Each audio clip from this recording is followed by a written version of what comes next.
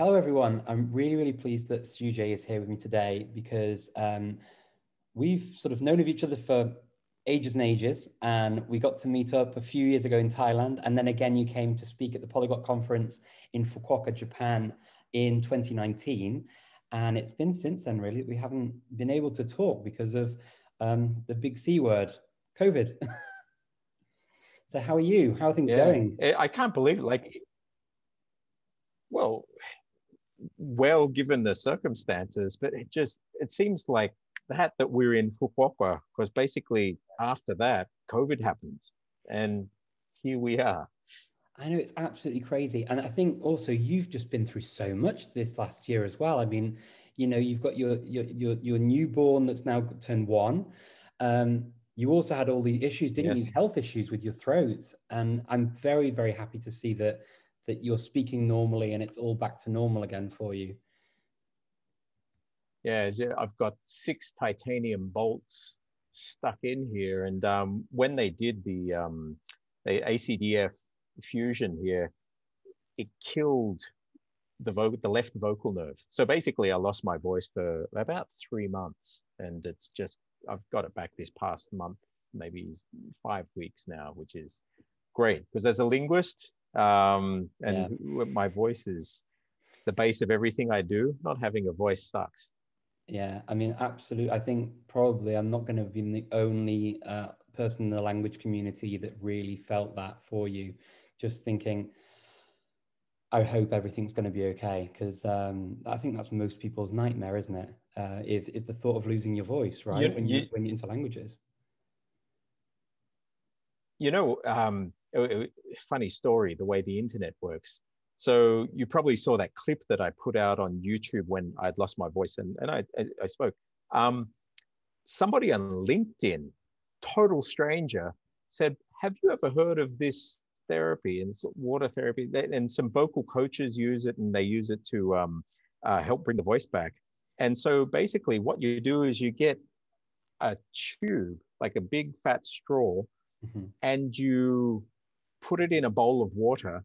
And in doing the water, it takes the air pressure off the vocal folds. And so what I was do, and so I tried it. I researched up on it, and I could actually start to get to the point in my voice where the voice would actually start vibrating, and then slowly, basically like therapy, sing scales until I could start getting it back. So once I started that, I guess within about 10 days, I started to get my voice back, That's amazing. which was fantastic. Oh, well, good on that person for writing Uh, to you because that's um, yeah, so you basically get I, yeah, I got, the bubble tea straws because we have them in 7-Eleven here. People don't use straws, but they still have them here. So I got these bubble tea straws and put it in a bowl of water and then would just do these exercises trying to sing scales, Mhm. blowing bubbles into the bowl of water until I got my voice back. So thank you, whoever that was on LinkedIn. It was actually amazing. Wow. No, I'm very pleased because it also means I get to talk to you now and we get to make a video together, which is even better. So we can share some of the fantastic things Yes. we've been writing about.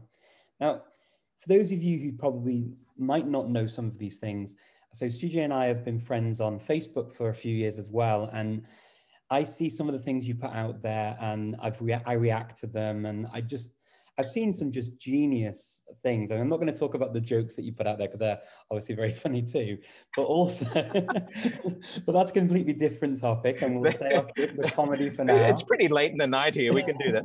Yeah. But there are definitely two strands I think we should hit on. And one of them is about education, and particularly now with what happened with COVID, the whole of 2020. And you've had some Yeah. very sort of outspoken ideas that are not your normal or considered sort of the box that we normally think about education of you have your maths, you have your history, you have your subjects. And okay, you have schools like in Finland where you have work on projects, but you've got some quite radical Mm. ideas, I guess is the best word for this, for some people who will be sitting there listening and thinking, oh, what's he going to say about education? But just talk a little bit about your experience with this, is it 12-year-old boy that you had that you were teaching? And the parents asked you to At tutor him, the is that at the right? time he was at the time he was 11. So I guess it's almost 3 years ago now. And so his mum, and I've never done this with anyone before because I realized a while back the way that you and I say learn languages is probably different to your average person who says they want to learn a language. Mm. And so as a rule, I didn't teach this kind of stuff. But his mum said to me, look, can you please just teach my son? Whatever you can do, just teach him, or at least see if you'd like to teach him. And I thought, oh, okay. And so I play jazz piano. I love anything musical. And so he wanted to get into piano. And so his mum said, how about this? To show that he's serious, just come and sit with him for a bit and see how far you can push him. And so I did, and I showed him a few things. And I've actually got some, just like we learn languages, I've done some things to try and embed jazz harmony and different voicings of chords and things into muscle memory. And so I tried a few things with him, and then, you know, went over a bit of theory about how scales work and blah, blah, blah. You know, tone, tone, semitone, tone, tone, tone, semitone, and then got him generating scales himself. And in the space of about 90 minutes, I thought, holy crap, okay. And so his parents went out and that week bought a grand piano for him, a really nice one. Lucky boy. And he was committed. Yeah, he actually felt really bad. He said, Mom, I feel really bad. Many people want a piano. You know, why is it that I have to, you know, it's not fair that I get to get one. But he's a good kid. Anyway, we did that. And then we did, can I share my screen? Yeah, of course. Okay. So I've just built a JSON object. His name was Sean. So we looked at language, IT, math and logic, music, and personal development. And so say in IT, what we did was we looked at network security, Linux terminal, coding, Vim, one of the most powerful word processors on the planet. For those who aren't into Emacs, I love Vim. Open source intelligence gathering, using things like Multigo and things in different, like Kali Linux, Parrot OS, 3D graphics. So that was the IT section. Language, we did Chinese, English, Norwegian, Spanish, and then say you get into Chinese phonetics, developing native prosody, training the muscles to write like a native, training traditional versus simplified characters. So what I would do, because he was learning Chinese at school, but it wasn't going very far, and just learning the normal 简体字, the simplified characters, and he was learning the 开说, just the very block way of doing it. So to have a bit of fun, we just installed a brush app on his iPad, and then we'd get into, you know, the different strokes in calligraphy and trying to get, you know, if you look at a straight across stroke in Chinese, it's actually almost like a figure eight, the way your muscles work. And so we get his muscles working like a native Chinese speaker would have their muscles start to do it. But we hope at a bit of an accelerated speed to what Chinese kids would have done over years of learning. So then we'd have fun. I'd say, okay, write this character like an old person, write this like a young person. So stuff that you normally wouldn't get even in a school. We did that with language just because he thought it was fun. Mimicking sound shifts. So, you know, Taiwanese accent versus Beijing accent. General conversations, humor in the language, looking at jokes. Norwegian, he's living in Norway now. He's actually half Norwegian, half Thai. And so, you know, we did space repetition, phonetics. We did all of these things. If you look at music, you know, jazz theory, performance, piano, ear training, music programming, and then this actually went back into the language because we were training in doing ear training. Long story short, in 18 months, I'll expand everything. This is what we covered. Wow. Math and logic, you know, doing the abacus, cryptography, and then that mixed in with the computer because we did manual cryptography and showing him how to build ciphers and different kinds of ciphers, Playfair ciphers, and I developed a Playfair cipher based on the Indic abugida, so the so rather than doing ABCD, we used the 5x5 grid, and then we could do that in Thai. Jazz theory, all these critical thinking, so personal development. We taught him how to hypnotize and do self-hypnosis, developing self-confidence, identifying people's needs. So we did debating skills, doing presentation skills, all my old Dale Carnegie stuff when I was a Dale Carnegie trainer. Memory techniques, so major system, mnemonics, thinking loud, situational awareness. So basically, he got all of this training in 18 months. Wow. He drove the syllabus. I think that was the key. I didn't drive the syllabus. He told me what he wanted to learn, and it was up to me to find a way to get enough then so he would have enough knowledge to find more. And so he actually learned how to learn. That's really important for kids. Having a team Yeah. So to any, yourself, yeah, it's really important. so that went for 18 months. I got excited to see that the way that my grandfather taught me was able to be cookie cut kind of in this way. Yeah. And then the next thing was, can this be cookie cut to a larger scale? So I think we mentioned, luckily, there's one school here, Verso International School, Mm-hmm. and we're going to be running a pilot program just on the language section initially, Yeah. and see if we can do this with other kids.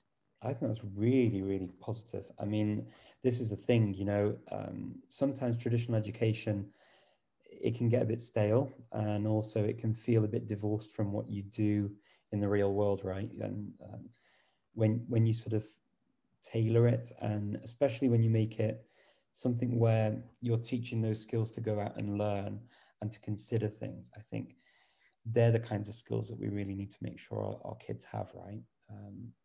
Critical thinking. I'm really critical thinking, especially now. Yeah, the ability to hold and even debate two, Mhm. 3, 4 sides of an argument Yeah. without putting those walls up. I think it almost doesn't exist in some places now. My daughter, like I said, she was born 1 year and 1 week ago today. And I'm in a tough position because, one, international schools in Thailand are some of the most expensive on the planet. Yeah. And it just kills me to think, okay, you put that money out, that's one thing, but what is she going to get in return? Um, and I think we're at a very interesting point as far as education, the development of education in the planet, Yeah. especially since COVID has changed that paradigm. We don't know what to do. I would love to teach her, but I also need to work. Yeah, I think we are at an interesting stage, and I don't know how it's going to move forward, because this year, I mean, what I've noticed with a lot of institutions, they've had to sort of step up their game really with how they teach and their ability to use technology to make things work. And one thing I've noticed is that you can do a lot more stuff now online than you could do before. So this past year, I managed to do a course in North Sami, which I never would have got to study with Wow. through a course. That was the first one. I did a course in Scots. Um, I've been doing courses in Cornish, in Scottish Gaelic, Wow. and then following other languages, obviously, that I speak or have studied before. But those languages, when on earth would I ever, in the Balkans, when would you ever get to experience a class or see material? I mean, North Sami, there aren't really many materials or any tutors that you can find Right. easily. So doing these things and kind of diving into different languages, and not just languages. My daughter's been doing piano lessons online for the last year, and that's been working Right. really well, surprisingly really well. So I mean, there are a lot more opportunities with technology than I thought there ever could be. I mean, obviously, we did the So, Polyglot conference online, and people were holding sessions using languages on that as well, and it worked, I think, pretty well. well, and so look at what you just said there too. Traditionally, you would be limited to whatever the teaching capacity was at an institution. Yeah, So if you had a teacher that taught Sami or whatever it was there, you're lucky. You can learn, but you would be learning with them as your mentor or them as your tutor, and then there would be a certain limitation. Now, people, and especially since COVID, some schools, they had to scramble. They didn't have content. So they're going leasing content or just getting from anywhere. My daughter in Australia, part of her high school, they can actually do the first year of a business degree, which is great. They were learning with the teachers going to school then.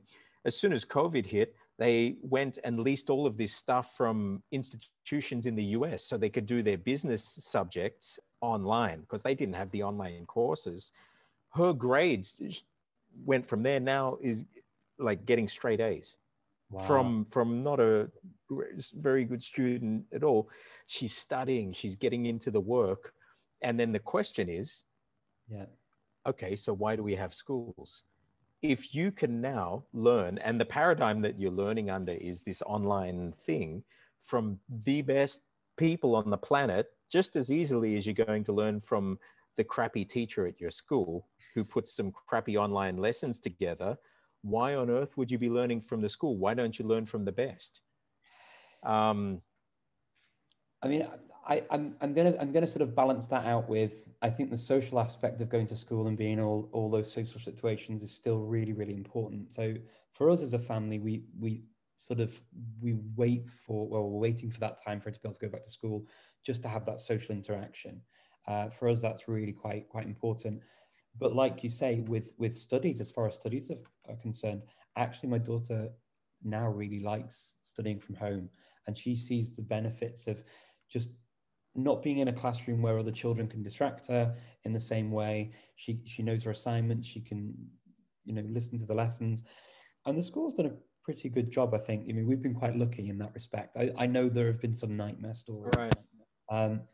But also she can combine it with other classes and other things. Like you say, you get the best of many worlds, and it has opened up opportunities. And So this Verso International School, they've actually leased, have you seen those master classes that they're advertising? Yes. And so that's actually become part of their syllabus now for the students that go out. Incredible.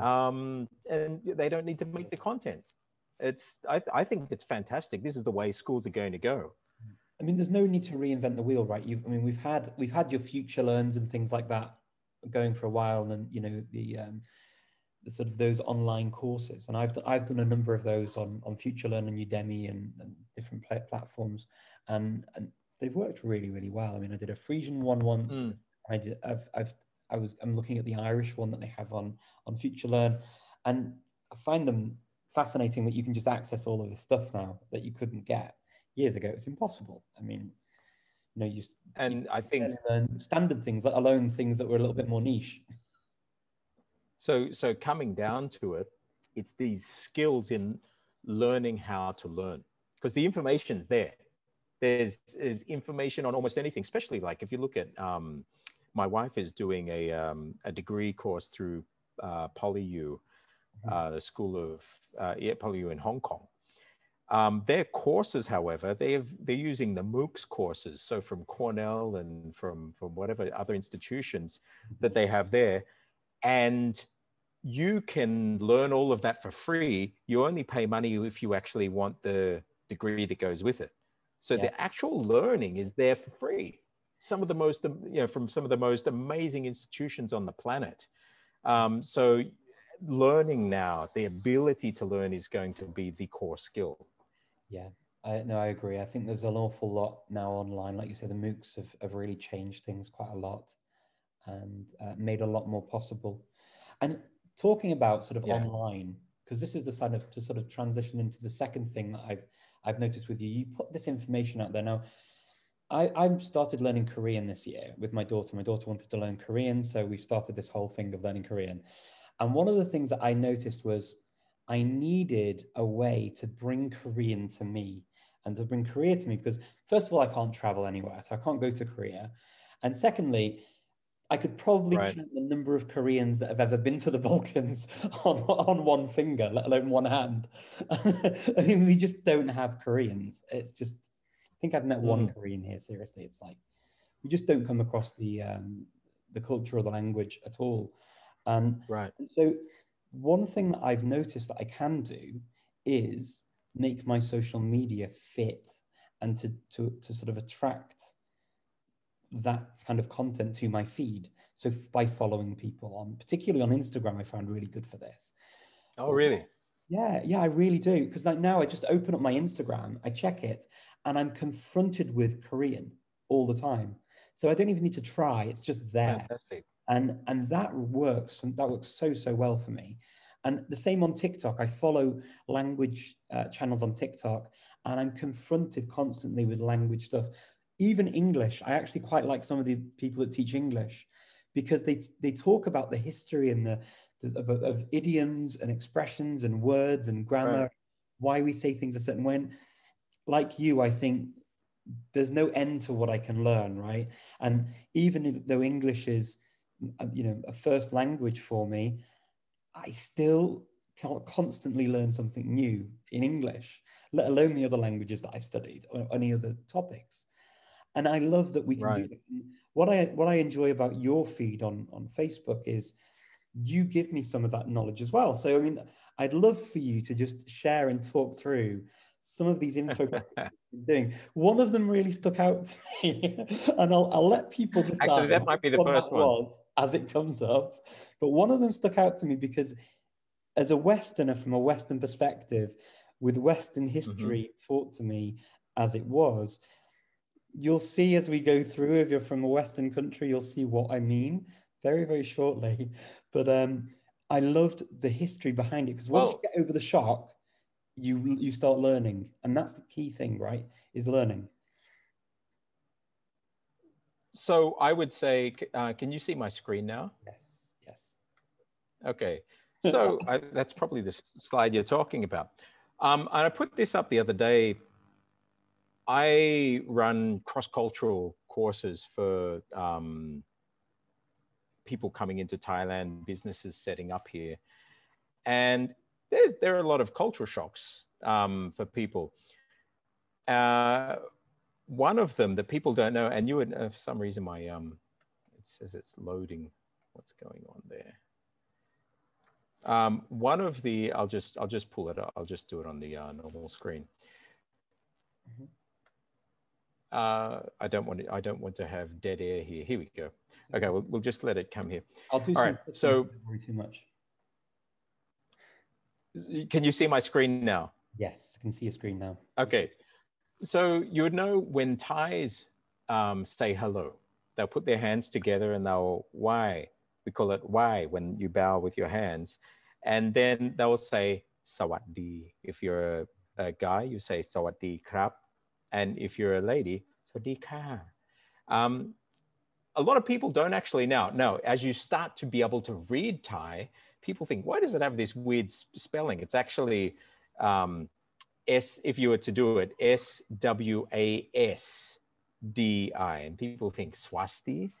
Well, actually, when you do that, this comes from the words su, meaning goodness, asti, it is in Sanskrit, which is esta. Mhm. Okay, so su, good, está bueno. Um, it is good. And so su asti, when santi kicks in, it becomes suasti, suasti, svasti. So svasti, and you would know from your Indo-European Slavic languages, a diminutive particle that you have is ka. So water, vodka, is little water. And the same here. So svasti means a little piece of goodness, prosperity. It's used as a blessing. And then the symbol that represents that, the little thing that is the svastika. And so if you walk into temples, if you walk anywhere, you'll see on people's doors going into their houses, this symbol goes back thousands of years. And there's not the bad reaction that people get because of what Hitler did with the symbol. Now, I'll say, and I mentioned in this post that a lot of people say, oh yeah, but Hitler turned it around. That's not true. Actually, both of them are good in, if you have a look at Hinduism, the one that goes the other way is called the Saustika or Savstika. And that's actually based on, I think, the Kali, the goddess Kali, and who is actually the goddess of death, but it's also a blessing. It's when you see both of those, they just have slightly different meanings. But this swastika is a little piece of goodness, prosperity offered to you. So when you put your hands together and say Sawaddi, you're actually becoming a swastika personified to the person you're offering. So you're offering yourself as a little piece of goodness, happiness, love. You become a human swastika. Now, I understand that you had a funny gut reaction when you saw this. Yeah. So my initial reaction was, what on earth has he posted on Facebook? Because, yeah, I mean, it's just, there's an automatic reaction as somebody who's grown up in Europe, particularly as a Brit. Right. When we see the sign, it's just, unfortunately, it turned it into a sign of hate for what we, for sort of what I think a lot of people who have had that kind of education in the West and the history tied to it and everything else. It's very difficult to divorce that from. Yeah, and I think it's going to be a while. We've got into some great discussions in a Thai group with this, and men, I would say 90% of them actually embrace it, and so they've shifted their mind. But some people came and said, "Look, no matter what you say or whatever, that symbol will never ever be able to be thought of as good, and it should be, erased off the planet." And they have their reasons for it, and that's understood. But when you live in this part of the world, having that attitude is going to guarantee that you're miserable, because you see this everywhere, along with a zillion other cultural things that are going to shock you. Well, exactly. I mean, I remember actually seeing it in Bali. I was with my wife and daughter in Bali, and we went into a jewelry shop. My wife and daughter were looking for some jewelry. I think it was like a bracelet or a necklace, and I saw swastika earrings, and right.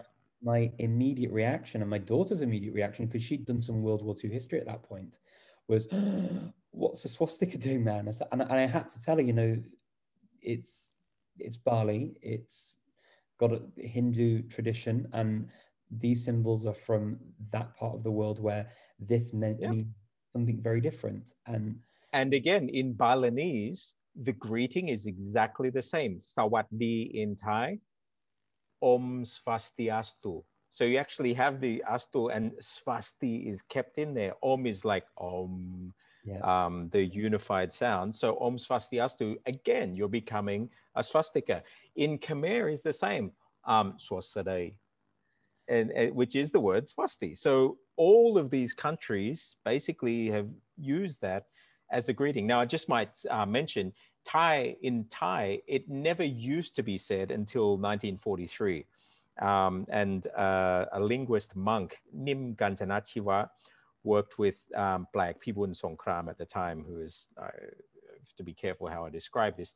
But anyway, to sound more European and exotic, because you have good morning, good evening, good afternoon, a whole new set of greetings, instead of just saying sabaidi, or have you eaten yet, kin khao liyang. They brought in sawaddi krap, and then in the morning would be arun sawat, in the evening sayan sawat, and then and at nighttime ratri sawat. Thais never used those. They just felt too weird, but they wanted to have parallels because the high languages in Europe have greetings for each time of the day. But everyone stuck to Sawaddi, which stays through until today. Yeah, I mean, I remember my grandparents in Thailand, they would never say good night. Like before they just disappear off the bed, and they my dad was like, "What? Where have they gone?" And someone said, "Well, they've gone to bed probably." And I went, "Well, don't they say good night?" No, there's no good night. They just disappear. And it's the same with things like thank you. I think there was a discussion, Thai is actually, you say thank you, and there's no real word for please either. It's the way that you say it. Yeah. There's no word for yes. Again, that was one of the, I think, where is that here? That's one of my lessons. Because a lot of people come here. This is an interesting thing. Don't just think of Thai, but this is a lesson across the board. Yeah. People will say, how do you say yes in Thai when they will come to the country? Now, there's actually no word for yes. But people think, oh, okay, what's that? Is it? Yes, Thai. But Thai literally means it is. Yeah. And because the general rule in Thai, like many other languages in Chinese and Vietnamese, to say yes, you basically repeat the verb. Yeah. And for a negative, you put the negative particle, then the verb. So if I wanted to say, this is your pen, is it? And you would say, it is. Chai mai? Chai. So chai is the actual verb there to be. Is it? It is. Chai. But if I said to you, rap cha mai? Would you like some tea? Rap means to receive into yourself. So you say when you want something, rap cha mai? Rap kap? You would say rap, receive. There's no word for yes. However, rap cha mai? Would you like to rap the cha? Many foreigners would say chai. Which basically means, would you like to receive the tea? Would you like some tea? It is. It just doesn't make sense. I like that you do an Thai. Indian accent when you do that. And you did the shaking of the head as well. Oh, it is. I'm allowed to do this because I am being half Indian. But that's what it feels like. Would you like tea? It is. Oh, do you know what? It's my favorite accent in the world, an Indian accent in English. I love it. I was a flight attendant about 25 years ago, and one of these, there was one flight where there was an old Indian couple, and they were waiting. Finally got to them, and he looked up to me. I am a chicken. She is a cow. So for the beef, for the meals, I am a chicken. She is a cow. That's so cute, though. I love it. Don't call your wife that. But anyway, okay. Well, he wasn't I'm definitely going to wasn't get a done chicken if he was calling his wife a cow. Oh dear. Yeah. So anyway, that's enough cultural appropriation for tonight. But these are some of the things. Actually, this is a fascinating concept. Here you go. And again, it's politically incorrect in the West, maybe. I use this but it's not just Thai, it's many languages across. So in English, we say big, bigger, biggest, if you're a president of some countries. Tall, taller, tallest. But in Thai, you don't have that mechanism. So back 20 years ago when I first came up with this, let me say these words to you, and I just want you to, I'll call them yin and yang. So yin is black, negative. And now don't get political. You can't get political when you're learning a language. Sometimes you need to put it aside. Okay, so yin is the negative, yang, positive. I'm going to say some words, and just within a split second, I want you to say whether they're yin or yang, okay? Increase. Yin. Increase, so yin is negative. Oh, sorry, yang. Sorry, yeah, okay. Ugly. Ugly is negative. Okay. Yin. Exacerbate. Negative. Pandemic. Definitely negative. Although there are some positives, as we've discussed. Yeah. Beautiful. Positive. White. Oof. Depends if you put power at the end of it. Negative, I guess. But yes. Inflation. Inflation, positive. Discipline. Positive. Right. And that's an interesting one, because for some people it's positive in that it brings harmony and unity. Across Asia, it's almost universally positive. For some people, however, discipline is something that limits you, and so it might be negative. Now, why do we do this? We have these words, kun and long. Now, you might get taught initially that kun means to go up, long means to go down. But what kun actually means is something that's white or positive, getting whiter and whiter, and long is something that's black, getting blacker and blacker. So, for example, sui means beautiful. There's no thing that you can say beautifuler in Thai. You have to say sui kun, which is beautiful kun, because it's already white and it's getting whiter. You could not say sui long. It's a syntax error. But the word for terrible, for example, yeah, you couldn't say yeah, couldn't you say yeah long? Because the situation, yeah, is already dark and it's getting darker and darker. And so culturally, you have to get in the mind of whether this is positive or negative for the native speakers of that language, not for you. And again, that's politically challenging for some people. So anyway, these infographics are there. One last one maybe is this one. When a lot of people learn Thai. Yeah, I loved this. I remember this when you put it out. And I remember with my stepmom as a kid, she brought out these books to try and teach me some of the Thai alphabet. I wanted to learn it, but it was just completely all over the place for me because it was just random, and it was all with random words.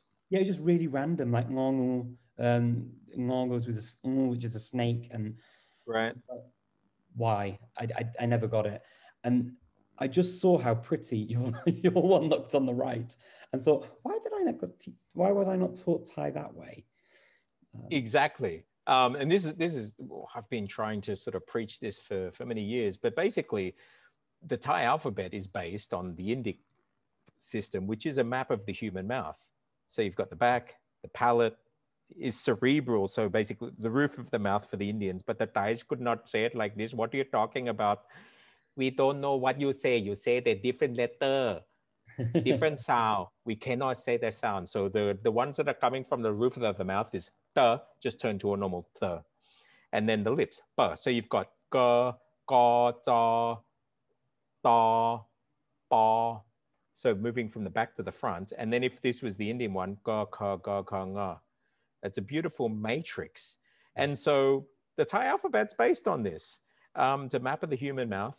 But when they teach it, unlike in Cambodia or any other country that actually teaches to this matrix, they just basically string them all out and have people learn them in this sort of in series rather than in the matrix. And it's insane because not only they learn them in series, but then they're told, oh, you have to remember this letter, this letter, this letter, this letter, this letter is in this class. And so it's almost like Minesweeper, trying to just basically figure out which letters are from this group, where in actual fact, you learn it in this, you don't even need to learn the alphabetical order. You just need to know the system and everything fits in place.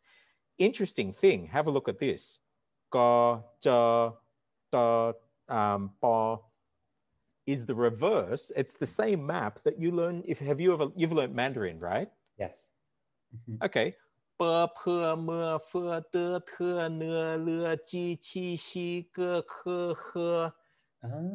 in reverse. It's the exact same system.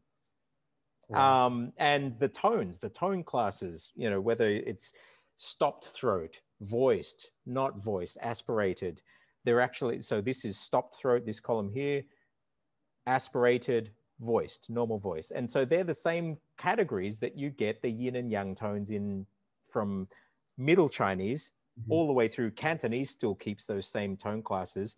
In Mandarin, they've merged. But all the ping, shang, qu, ru, sheng, the different tones in Chinese are based on this same map of the human mouth as well. So this is the Rosetta Stone for mouths, for phonetics. Rosetta Stone, we mean the original Rosetta Stone, don't we? Yes, yes, not the $3.99 a package of. I won't go there. Anyway. Yes. Yes. Anyway, I guess that's enough. But this is I've been doing these ones just lately, especially since COVID in the past few months, putting these up just to try to see if I could visualize and put these bite-sized lessons. Oh, this is another wood, sound paradigms. Don't get your people from Western speaking languages who bring their rhythms of that language over tonal languages, totally destroy tonal languages. So for example, people say, hi, how are you? And then rather than sawadee kap, they'll say sawadee kap. And it buggers up their tones. So I'm trying to visualize these things in a very small, Instagrammable visual bite. And hopefully they can help people. So, I mean, because you've got the book as well, right? Cracking Thai Fundamentals. Is that right? And indeed, I do. If you go to jacademy.com, you'll see well it here. In these. Yeah. And there's an interactive one. There's the book, The Books. It's also good for killing cockroaches. It's quite big.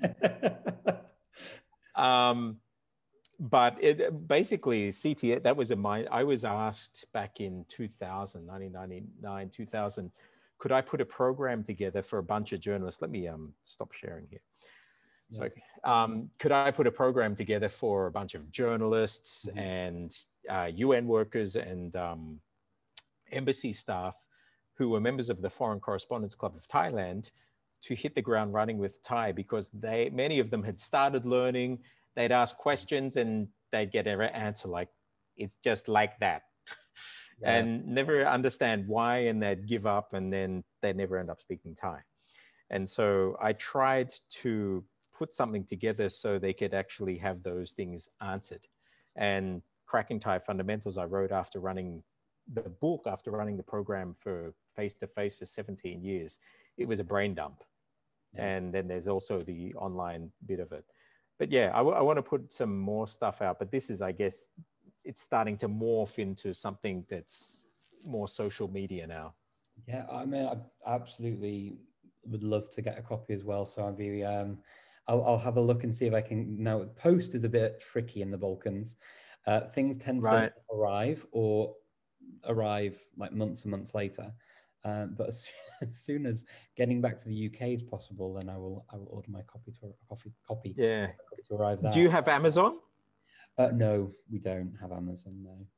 Okay, yeah, because we don't have it. Like Amazon, yeah, but it's a pain in the ass to get it here. So I deliver locally in Thailand, but otherwise Amazon does it. But I will definitely get my copy, because I think I've been through that pain barrier several times, particularly with Thai. The family have tried to sort of get me to read and write it, and I've been through the process a few times, but it never really gels with me. And I always feel, sort of having that link to the country, I always feel that I would like to improve my sort of childhood kitchen Thai, as I call it. No, it's fantastic that you had the exposure then, because all the sounds are already there then. Yeah, I'm not going to embarrass myself and sort of show how bad it is. Do you speak Cantonese? No, I don't speak Cantonese. I've not really studied. The only thing I know is like basic greetings in Cantonese, but I've not really even studied it. Because there's a lot of similarities to like compared to Mandarin, Cantonese, like tone-wise. The numbers do sound similar. And I know, for example, just looking at the Sino-Korean numbers recently, number 10 for them is ship. Which it's like, okay, well, that's different to Chinese in terms of how Mandarin Chinese is, but it's related, but it felt more similar to Thai. Right, because and in Cantonese, sap, yat, yi, sam, say, lok, chat, pat, kao, sap. So sap, sip, ship, shi. But what you notice, shi, in Mandarin, because your throat's closed, a lot of these sounds came from the entering tone, which is when it's cut off either by a b, t, g, so ship. Or in Japanese, where you have like deki. These ones also come from those entering tones in Middle Chinese, which you still have in Cantonese. Yeah, there's some really cool links between these languages. I mean, we've had a few talks at the Polyglot conference about these sort of the crossovers as well, and I think there are probably many, many, many more talks, and maybe you might want to do one at the next Polyglot conference. Yeah, I think we were talking about what topics to do, but and they were in Fukuoka. But then I saw there were some other fantastic presentations on this. People probably got tone tired. I think there's so many angles. There are so many angles you can sort of go up with these types of topics, and I think that it's definitely not an exhaustive topic. But I mean, it's been fascinating talking to you, and today, thanks for making the time to talk to me and to go through all of this stuff, and to indulge my sort of curiosity and admiration for what you've been doing online. I've really, really enjoyed it, and I've got a lot from it over the time indoors, so to speak. Are there any places that people should go to find you? And you know, unlikely that they're going to find me after finding you after finding me, because I think that it's probably going to be the other way around. People have heard of you first, but even so, no, there are the odd people out there that haven't heard of you. Richard's the god. Well, so my name's Stuart J Raj. So everybody knows me as Stu Jay, I guess. In Southeast Asia, everyone calls me Jay. So Stu Jay, STUJY. So if you go to stujay.com, you'll see my blog there with all of these art and all of these infographics and other stuff in learning. It's been going since 2007. Stu Jay also or just Google my in YouTube. So YouTube channel's been around for a long time. Mm-hmm. And then J Academy. So J is basically academy. Instead of the first A, spell it with a J. Jacademy.com, and all of my resources. There's a ton of free stuff there that you just open an account and you'll get all the free stuff there. But yeah, and then there's groups on Facebook. So if you're in the Thai group and everything, there's some really cool discussions that happen there. But come through any of those, I'm very easily contactable, if that's the word. Yeah, I was just looking. Yeah, contact me. I was doing this. My daughter was sitting here. We were doing the sound check before. So cookie contact jacademy.com. There we go. Stuj.com. Oh boy, oh boy, oh boy. I've been watching too much Sesame Street with my daughter. You're good at it. Hey, Bert. We'll have to get you on for a different topic about entertaining kids, and we'll just do an entire hour of it. We could play it to the children. We have Sesame Street wall to wall in our household lately. I love it. I love it. And the other thing, I suppose, people would be interested in knowing more news as it develops on how this works moving forward with the school, international school, and if you're ever going to open a school, and if even adults can sign up to be sort of under your tutelage. I was putting it together because the program, the first two modules, the first lesson, because I really want to get people in there, we're going to be doing escaping your body. So basically we've got some stuff where we're getting out of our mother tongues and stuff like that's going to be fun. And the other one is shadow speakers. So we'll actually be doing L1 to L1 shadowing. So getting people to speak and getting these kids to tell the same story shadowing, so they can start to get into that mode that we get into when we're doing simultaneous interpreting. But I've seen people light up when they do these two exercises, but adults have said, heck, I don't, change the name. I want to be in there as well. So we're actually thinking of letting adults into the older kids ones. If they want to come and be part of it, I think it's applicable to everyone. I think there'll definitely be appetite for that. I can absolutely imagine that. So yeah, good luck with it. Good luck with how, and I look forward to seeing how you get on with the school and how all that turns out. And thank you again for. No, thank you so much, Richard. I love everything that you do, and every time that we talk, could go on forever. Well, exactly. Never bored. No, it's Like always a lot of fun, and we'll have to talk. I think I mentioned my wife has forbidden me, and truly so, at normal parties, I'm not allowed to talk about language and stuff like that.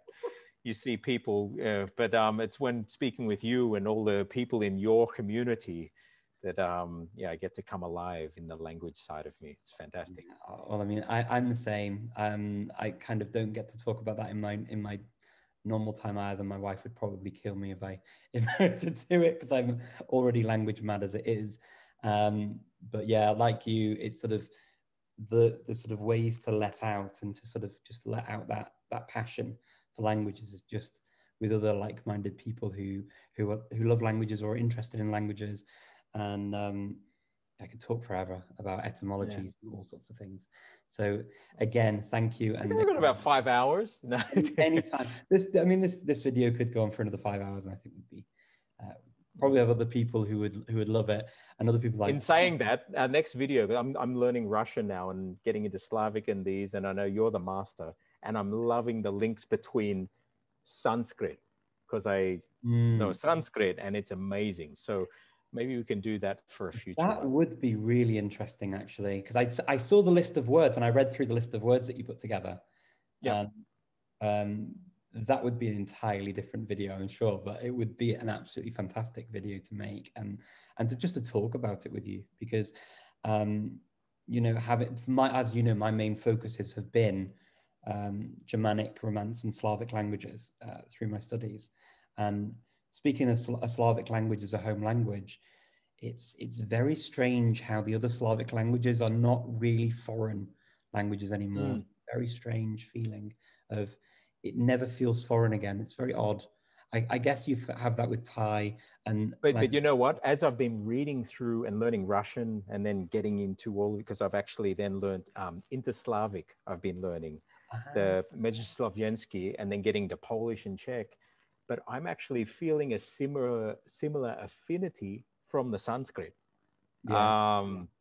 Even though I'm nowhere near fluent or anything, but I'm seeing, oh heck, this is actually familiar. And they're not that different. Yeah.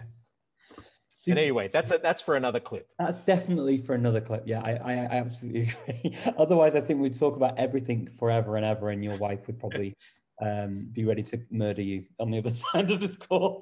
I think you'll see a saucepan coming out over the thing very shortly. Yes, well, enjoy the rest of your evening, and thank you so much again for your time. And do thank your wife for loaning you to me to talk. I appreciate that. And again, thanks for all of your words and sharing all this great stuff. Thank you, Richard. สวัสดีครับ